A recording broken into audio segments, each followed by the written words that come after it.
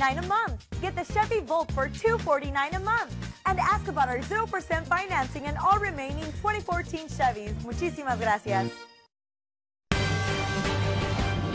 Live from the CBS Broadcast Center in Los Angeles, this is CBS 2 News at 5 p.m. Coverage you can count on. Welcome back to CBS 2 News at 5. I'm Ken Schockneck. And I'm Pat Harvey. A man who was seriously injured by a lightning strike in Venice Beach is talking about his brush with death. Dr. Robert Kilroy, along with the first responders and doctors who treated him, spoke to reporters this afternoon. CBS 2's Lori Perez explains.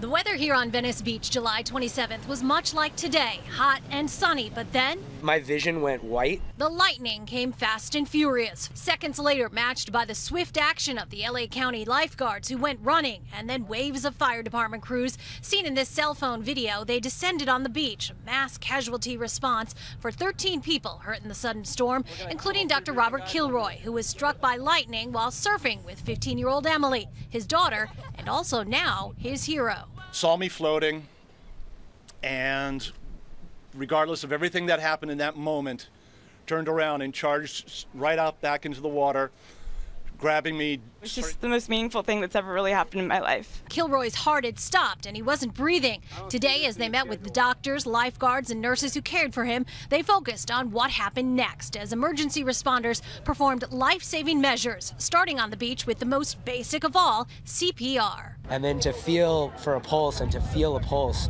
was so amazing. Though the chances of your getting struck by lightning this year are close to 1 in a million, your chances of surviving and minimizing those injuries goes way up if someone around you has the kind of basic training that saved Dr. Kilroy's life. And why the experts are urging you to get trained. Really underscores the need for everyone to learn CPR, learn how to use a defibrillator, because you never know. In Venice Beach, Lori Perez, CBS 2 News.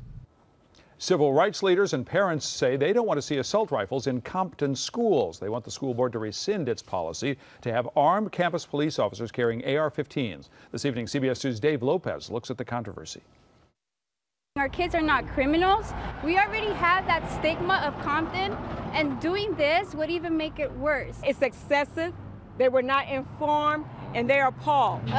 We don't need that much protection. It is a decision that has stirred up controversy in Compton. The Compton Unified School Board voted to authorize the school police to have AR-15 rifles, the type that is pictured here, as part of their arsenal to carry in their patrol cars. They haven't had no serious activities going on in the school, like no gangs or nothing going on. Everything's been going fine for for years now. I haven't seen any incidents in Compton where this is justified. It hasn't happened yet, but the board's authorization gives the school chief the right to purchase 50 rifles, one for each member of his staff, have proper training for those officers, and then have those rifles in the trunk of the car. Several other local school districts already have this policy in place, including LA Unified. In a statement, LAUSD told us their police officers have access to what they call patrol rifles. We don't think it should be done in Compton, and we don't want it done in Compton. We attempted to reach the school superintendent, any of the school board members, or the police chief, and we were told by a district spokesperson, quote, nobody in this district is talking about this subject. All we got was a written statement from the school's police chief. Chief William Wu writes in part, quote, these rifles give us greater flexibility in dealing with a person with bad intent who comes onto any of our campuses. They say it's for protection. Protection? They don't need that for protection. What do they need rifles for? I don't think so. I think protection can come out of hand. Am I going to find anybody who thinks it's a good idea? You might, but I hope not. Even a school board member has had a change of heart. May Thomas issued this statement, quote, I believe that we as a body should rescind our decision to implement the policy of using the high-powered weapon in Compton Unified School District until we have received the sentiments of the community at large. The next school board meeting, September 9th. From Compton, Dave Lopez, CBS 2 News. This evening, a dire new Ebola outbreak warning. The deadly epidemic is expected to infect up to 20,000 people. That figure of 20,000 is 6 times the number of current cases. World health officials made the outbreak's dire forecast today. They say the number of infected people right now might be actually 2 to 4 times higher than reported because the virus is transmitting so quickly. The UN has announced it will spend nearly $500 million to stop Ebola in West Africa. It hopes to end the outbreak within 9 months. There is need for urgent action. The world has never seen an outbreak of Ebola like this. A British drug maker now is fast-tracking an experimental vaccine. Also today, U.S. health officials announced they will begin testing the first human experimental Ebola vaccine next month. Well, if you haven't already noticed, you're paying a lot more for beef. Blame it on the drought. It's not just drying out pastures, it's sopping up cash from our wallets. CBS 2's Sigell Chaban shows us how restaurants here in L.A. and around the country are dealing with the problem. The cost of doing business has never been higher for Chef Ezras Ochoa.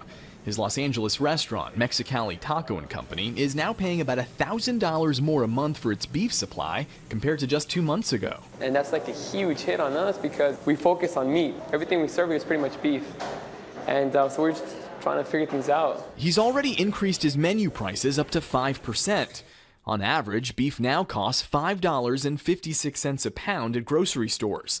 That's a 47% increase from 2009. So you're now trying to push more non-beef dishes? Yes, we're trying to push maybe more seafood, so it's kind of easier to keep our prices somewhat low. Restaurants across the country are also feeling the pinch. Chipotle raised prices on its beef entrees by 8%, while the Texas Roadhouse chain increased prices on all its menu items by about 1.5 percentage. Agriculture professor Sean Hyatt says the drought is mainly to blame for the rising cost of beef. In Texas and Oklahoma, where most of the beef in the United States is raised, they need grass. And the drought in Texas is really hurting this.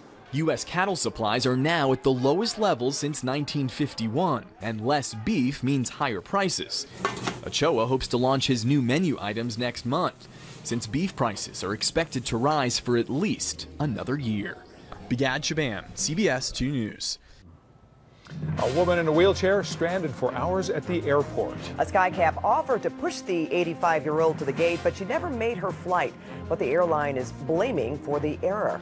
Also coming up, it's no joke, tripping seniors. It's in the name of research and how this research could help prevent future falls.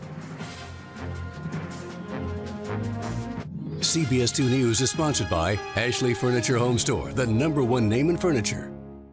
At Ashley Furniture Home Store's Labor Day event, get 25% off plus 24 months, no interest, no down payment, no minimum purchase. Or get 20% off plus 36 months, no interest, no down payment, no minimum purchase. Or get 15% off plus 48 months, no interest, no down payment, no minimum purchase. Or get 10% off plus 60 months, no interest, no down payment, no minimum purchase. Plus, don't miss our hot special. It's the Labor Day event at Ashley Furniture Home Store. Visit any of our 18 locations. It's the model year end. And we're unleashing bonus cash on the 2014 Nissan.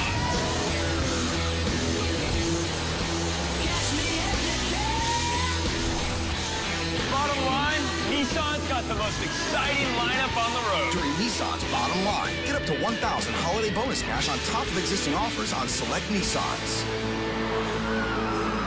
Innovation that excites. Shop ChooseNissan.com. Watching everybody eating what they want all day. All this tasteless cardboard brings me nothing but more shame. Turning every turn until I find something right, and it takes my breath away. This is Ed Asner with a public notice for Southern California Edison customers. Do you own your home? Is your monthly electric bill over $150? For a limited time, you can apply for government rebates to install solar panels on your roof for zero money down. This opportunity is only available for Southern California Edison homeowners with monthly electric bills over $150. To apply for zero down solar before the deadline, call Varengo Solar at 800-457-3200. Carson Toyota, gonna take a little ride. With over 10 acres of Toyotas, here at Carson Toyota, we have something for everyone. This Labor Day weekend, we're having our biggest sales event of the year. Now get a new 2014 Toyota Camry LE for just $18,288. See us for a test drive today. We're just off the 405 at the Wilmington exit. Don't miss the big Labor Day savings. Carson Toyota. It all ends Monday night. CBS 2 News is sponsored by Carson Toyota. Over 10 acres of Toyotas just off the 405.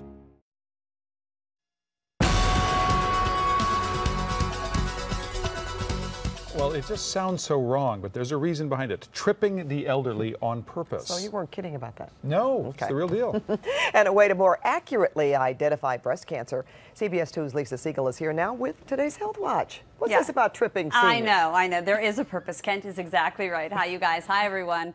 Well, some experts want a new system to classify breast cancers. They want to break down the disease into 10 different categories. In Britain, they looked at more than 8,500 tumor samples to come up with the classifications. They say it could lead to more effective and better targeted treatments. Well, would you pay more for your soda? Some say it could cut down on childhood obesity. The idea is a tax on soda and other sugary drinks, a penny more per ounce. Research out of Washington, D.C. says the tax makes people think about what they're drinking. Plus, it would raise billions for obesity prevention programs. All right, here's what we were talking about. No one likes to fall, but for the elderly, it is a big concern. Now, a new idea in the lab may lead to fewer falls in the future. It's no accident researchers are tripping this 81-year-old woman on purpose. But Mary Kay is taking it in stride. She's learned how not to fall after too many close encounters with crumbling sidewalks. I fall forward and I land on my face, and it's usually quite disastrous for my face. Falls are a leading cause of injury among the elderly, cost $30 billion a year to treat, and can spiral seniors into poor health and disability. So researchers are teaching older adults how to catch themselves in normal life by tripping them in the lab. They're outfitted in safety gear and motion sensors. In an initial study with a special walkway, participants reduced their chance of falling by 50% up to a year later. This is all implicit learning. We don't give any instruction. They don't have to be motivated. They naturally be motivated because they don't want to be on the floor. Professor Clive Pye says this technique stimulates the subconscious and works much faster than traditional fall prevention methods like physical therapy and even exercise. This is really a new paradigm for fall prevention. Pye will up the ante in his next study, subjecting volunteers to a treadmill that will periodically skip.